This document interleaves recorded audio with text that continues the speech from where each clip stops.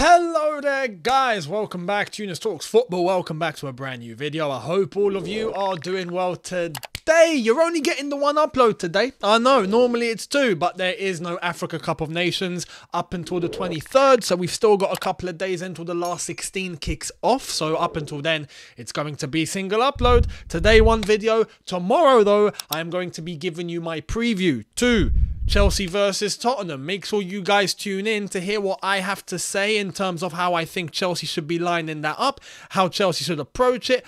Are Chelsea going to beat Tottenham, or are we going to get something else? I will get into detail tomorrow in my preview, so make sure you catch that then tomorrow. Anyway, let's get into...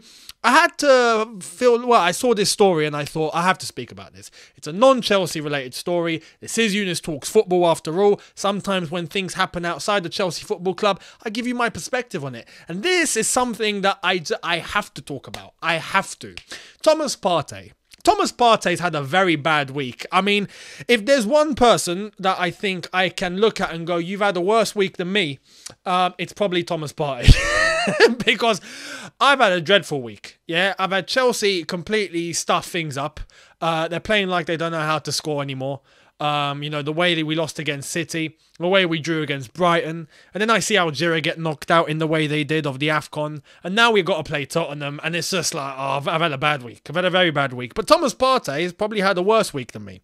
He was away at the AFCON. Ghana got eliminated in pretty much the same sort of fashion as Algeria did. He hasn't had a good tournament at all. He flies back immediately, heads straight to Arsenal versus Liverpool, ends up on the bench, comes off the bench for about 15 minutes, gets a yellow card, gets a second yellow card, is sent off, and Arsenal are kicked out of the semi-final of the Carabao Cup and will not be playing a domestic final this season. So he's had a dreadful 48 hours, a shocking 48 hours, Thomas Partey.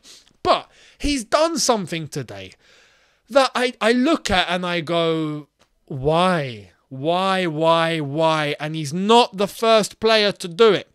This season, we have seen countless amount of footballers come on social media to give their view on something which pretty much they just don't need to speak about, as far as I'm concerned. Thomas Partey has released a statement. Why? Because he got sent off last night.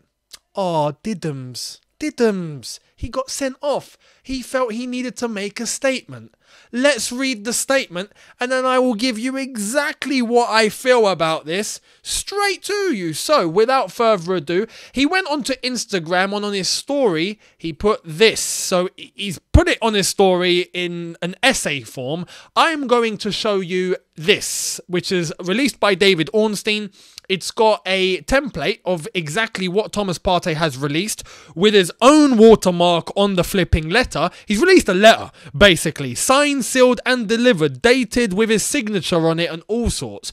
Thomas Partey has released a statement, same as his Instagram post, following a red card for Arsenal in last night's Carabao Cup semi-final defeat by Liverpool, which followed elimination from AFCON 2021 with Ghana and immediate AFC involvement after landing back in the UK. This is David Ornstein working for The Athletic, who are very well connected. Let's check this statement out. So, it reads, after yesterday's events, I would like to say I am responsible for anything that happened and will take all the critiques. I should be more intelligent not to get in a challenge already booked, but my passion for this team and my personality make me want to fight for every ball. I love this club and my country even though things sometimes don't happen the way I expected, but the only way to make things right is to keep working harder.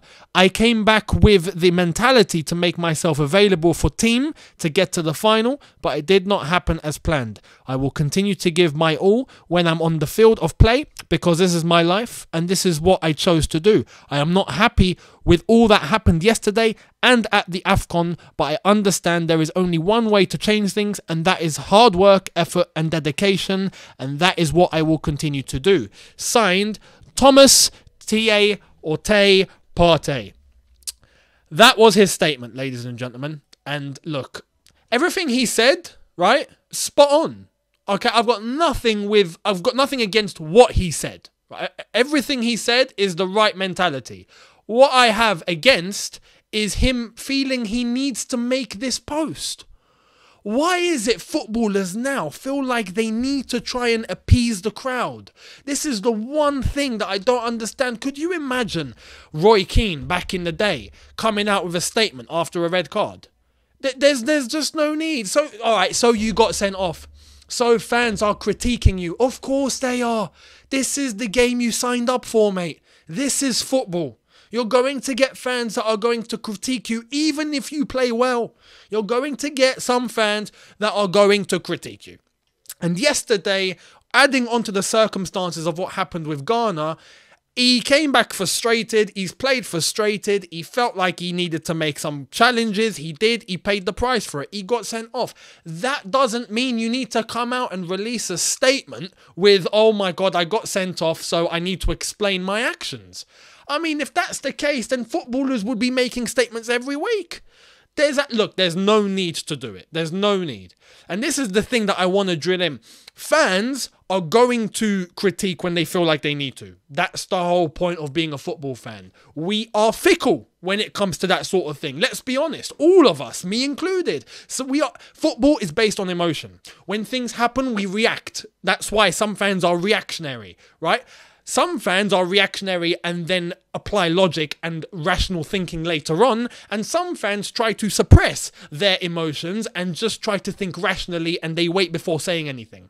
They give it a bit of time so they can think rationally. Everyone has their cup of tea. Right? That's the beautiful thing of football. You have people with various emotions and various ways of thinking, all supporting the same club, and they just want to see their club do well. It's as simple as that. So when a player gets sent off, of course, immediately you're going to get people that are going, what the hell was he doing? What was he doing? But that doesn't mean you as a footballer feel like you need to try and appease the crowd and come up with a statement like this. Let's be honest, and this applies to anyone that works in a public eye, right? Anyone, including people like me that are on YouTube, for example. This goes to anyone that is in the public eye.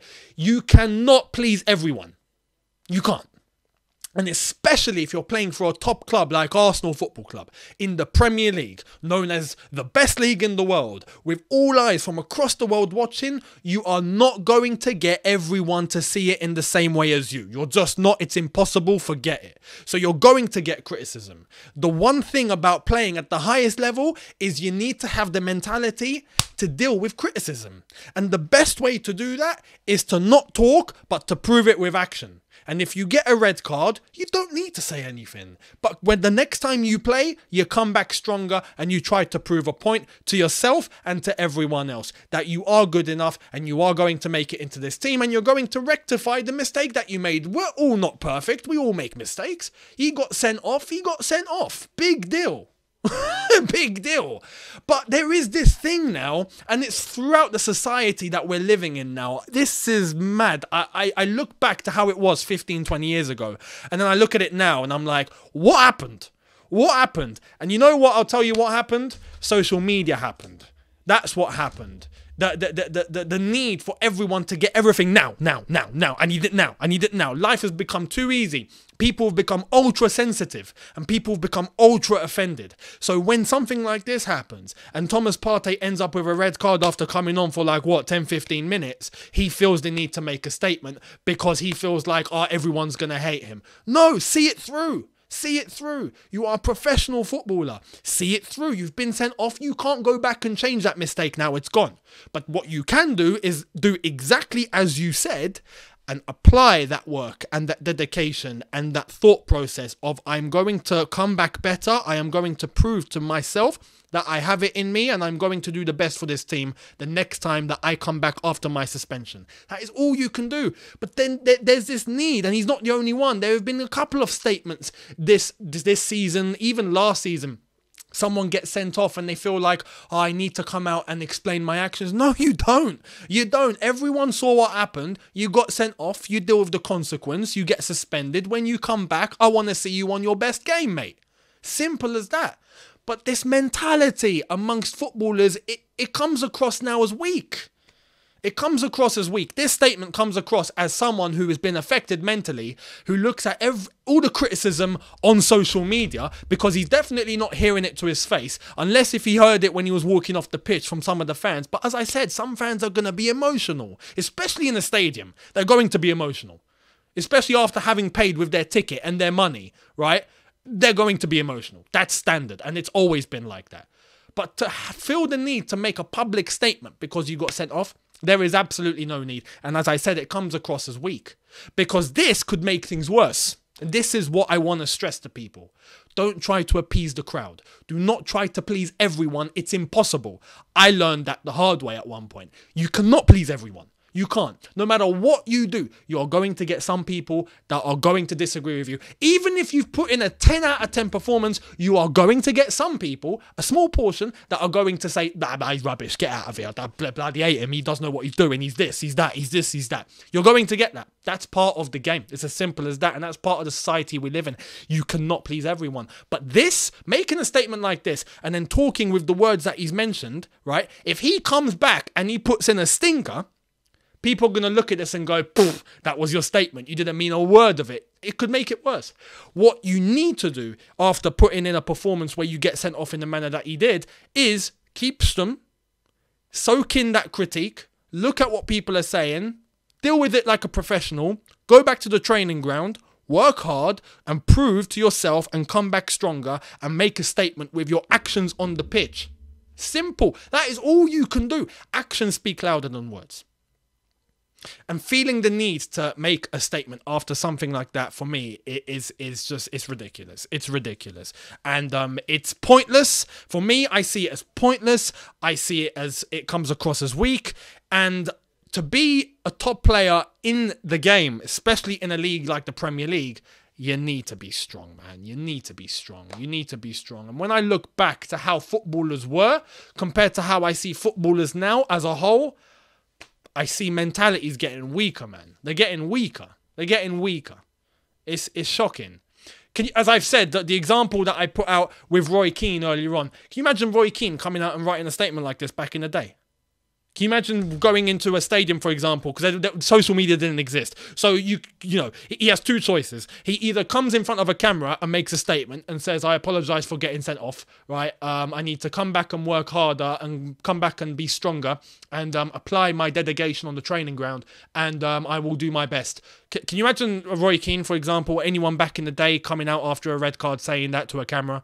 Or in a program notes to the stadium where people go to games and they buy the program notes for the game, there's one page with an apology from Roy Keane, for example, at Old Trafford, going, I apologise for getting sent off. That's my responsibility. I need to come back and be stronger. I need to put in my dedication on the training ground and work hard. No, there's no need. There's no need. There's no need. There's absolutely no need. And look, I'm surprised by Thomas Partey, especially him being Ghanaian. You know, there's a thing with, especially as I know, with African mentality, you're normally solid up here. You're solid. You're solid. You're solid. Being weak up here, it doesn't fly in Africa. It doesn't cut. You're not allowed. You're not allowed. Right? That's built into you from a young age. It's built into you. It surprised me when I saw that. But he's not the only one. Can you imagine if Xhaka came out and started making statements? Bloody hell, he'd run out of space on his hard drive. That's how many statements he'd have to flip and make. I mean, look, it's pointless. What I do want to say is to fans, when you react as a football fan, you react. That's your opinion and that's your right. You can think whatever you want to think and no one can tell you otherwise, right? It's as simple as that. And when footballers at the highest level are dealing with fans of that magnitude, hey, you're at the highest level for a reason. You're going to have to soak it in and prove to people on the pitch why they need to change their minds. That's the only way. Put in the performances and you get good feedback. That's it. So, yeah, this statement shocked me. And I thought I'd speak on it because I don't want to see mentalities of top-end footballers sink like this to this sort of level. No, I don't want to see it. I don't want to see it. Unless, look, the only time you put out a statement is if you've done something catastrophic. You've done something which is criminal. Yeah? You know? Xhaka, just to speak on Arsenal, when Xhaka swore to the fans and threw his armband on the floor whilst he was getting subbed off, that's where he should have made a statement. Yeah, you make a statement with an apology, begging for forgiveness from all of the fans for doing something like that. At Arsenal, he got rewarded by becoming captain again and being in the starting lineup every week. I mean, and getting a new contract after he was meant to be going to Roma. It's a shambles. It's a shambles. So look, that you do something criminal, okay. You make a statement if you mean it. If you mean it. Lukaku done what he done at Chelsea. He made a public apology on camera. As PR as it looked, he had to make that public apology because he knew it was getting crazy. After a red card, though, come on, it's a red card. You deal with it. You get suspended, you come back, you play on. It's not the end of the world. So, look, it's ridiculous. I thought I'd give my 2 cents on it. Let me know what you think. Do you think people are getting too sensitive? Do you think footballers are starting to get too sensitive, too scared, too fearful of the public backlash when they should be dealing with it? Or do you see it from another perspective? I'd love to hear your opinions in the comment section below. Thank you all so much. Tomorrow, as I've said, Chelsea-Tottenham preview.